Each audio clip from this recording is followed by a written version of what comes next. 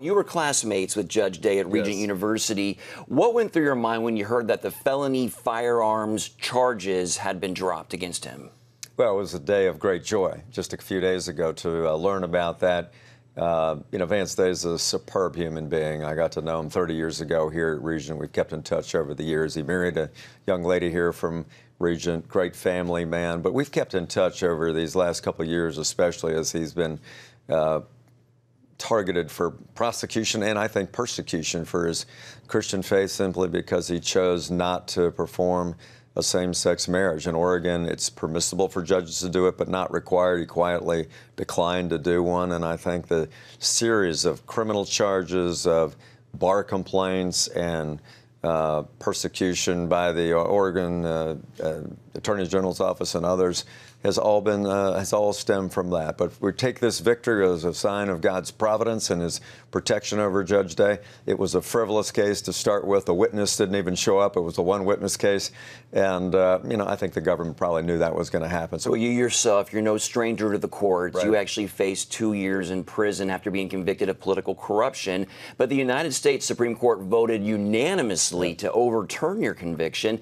Does this case remind you of what you went through? Well, it does to some degree. Each case is different, but I just believed with all my heart that the charges that came against not only me, but my wife and indirectly my entire family were completely wrong. And ultimately, after 42 months and $27 million of legal fees, the United States Supreme Court unanimously vindicated us. But I just get that sense in my case that the prosecution was wrong from the beginning and should have known it. And I think equally in Judge Day's case that there were perhaps other motives for targeting him for prosecution that had more to do about his Christian beliefs and less to do about the law. And so it's when God vindicates His people, it's a time for great celebration. In my own case, God gave me early on in my prosecution Psalm 35, and at the end of that it says, vindicate me in your righteousness, O God.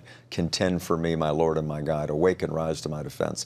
And so that's what I knew from the beginning that was going to be my story of the case. And of course, God delivered in a great way in the United States Supreme Court unanimously. And now with Judge Day, by having the government have to drop the charges because the witness didn't show up. Well, you are a man of great faith yourself. And then talk about, for me, the faith of Judge Day. He is such a genuine, authentic person. I realized that 30 years ago when we were in the master's degree program in government here at Regent University. We were in prayer groups together, and I just know over the years he was a person that took his faith, his political views, and his practice of law very seriously. He had been actively involved in the Republican Party in Oregon, which makes you pretty much a minority in that state. But I always found him to be resolute in what he believed politically, theologically, and spiritually, just a very genuine man. Governor Bob McDonnell, the former governor of Virginia, thank you so much for your time and your insights Mark. today, sir. Glad to do it. Thank you.